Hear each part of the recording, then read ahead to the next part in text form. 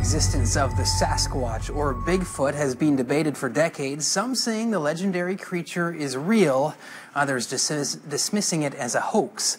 But people in the First Nations community of Ahousaht near Tofino are big believers now, especially after one of its fisheries officers had a close encounter with one last week.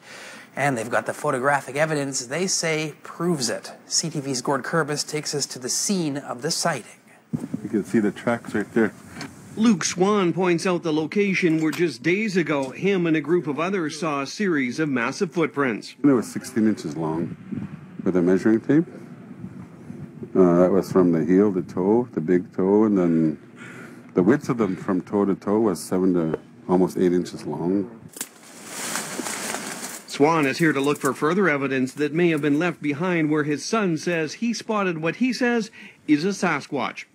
Well, the first thing in my mind was to get off the beach. I pushed off as fast as I could and got to deep water. Swan's son is Luke Jr., an officer with Ahousaht Fisheries. He was on routine patrol last Wednesday, arriving at White Pine Beach when he saw something sitting on this log, which then stood upright. Something really big stood up, probably between 8 or 9 feet, something. It was huge. It had broad shoulders.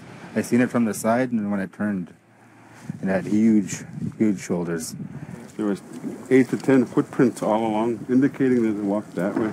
The tide is high now, but when he was here last week, the older Swan and others from the community of Ahousaht looked for signs of the legendary creature. They saw and photographed several footprints through the grass and mud. They fought with difficulty to follow where the creatures walked with ease, and even noted bark pulled off a cedar tree 8 feet in the air. We went further into a stream, into the river, and found more footprints, so it's out there. The fisheries officer, who's been up close and personal with all sorts of wildlife, including bears, says this was no bear. When I saw it, it scared me.